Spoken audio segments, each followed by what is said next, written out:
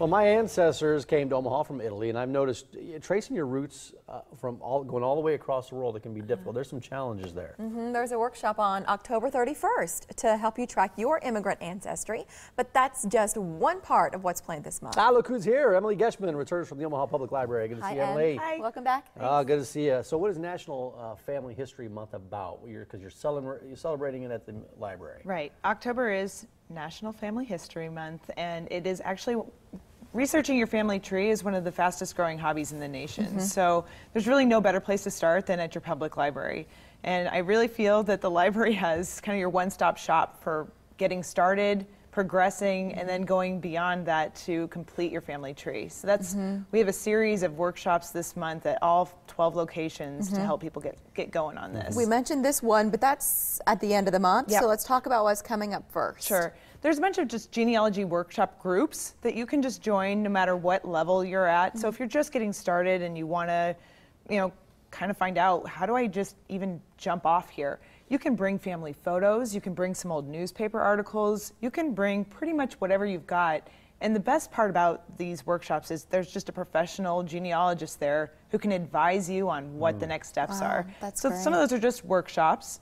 We also have using the different databases. So we've all heard of Ancestry.com. There are so many others, and that's a great one. People get addicted to that one because they'll just get in there and start digging, and they find more and more. But there are others that can help you find different things: marriage licenses, death certificates, property transfers, anything that might help you put that story together. So there are just all sorts of different workshops and classes this month. You mentioned bringing in family pictures. How will that help you in your search? I mean, you know what I mean? Right. You wouldn't, I probably wouldn't be the best person to ask even because I'm not a professional genealogist, but they are, I think it's just, identifying even things in the background of those pictures, finding out where those pictures were developed. If you remember, even probably when we were kids, they used to date stamp things, say where they were developed on that photo. Oh, sure.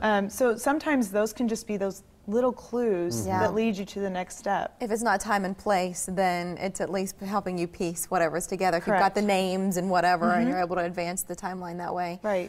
We've both tried to look into our family history a little bit, and as Mike said, he saw challenges when you were trying to pull records from Italy, or when did what boat and that whole thing.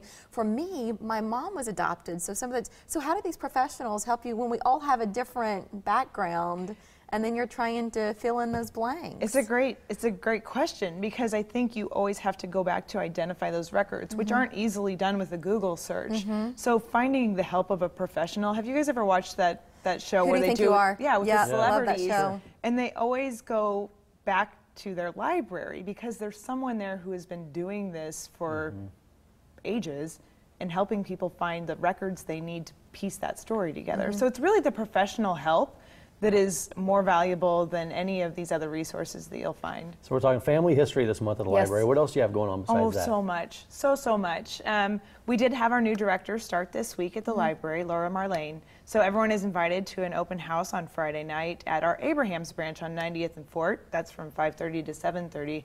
Just to welcome her to Omaha. She came from Rhode Island, so we want to welcome her. That's a big deal.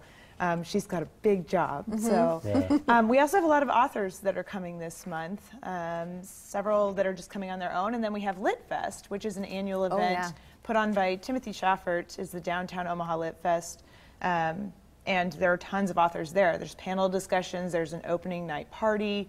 That's so fun every year. And then finally Halloween. So Halloween hoopla galore.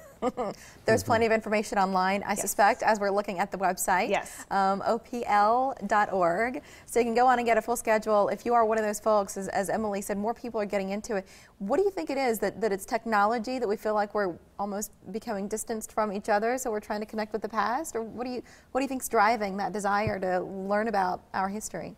I think it's just finding a sense of who you are and where you came from. It is maybe part of that, but the technology has also helped us put those pieces together. So there's a lot that goes into that. I think everyone's always had a curiosity about where they come from. Yeah. Can I correct myself? OmahaLibrary.org. Yeah, I need to do it for me. I was going to do it. I feel kind of bad. We kind of grilled you today on family history. You're not the professional, but you did quite well. Thanks, I'm trying my best, tough guys. questions.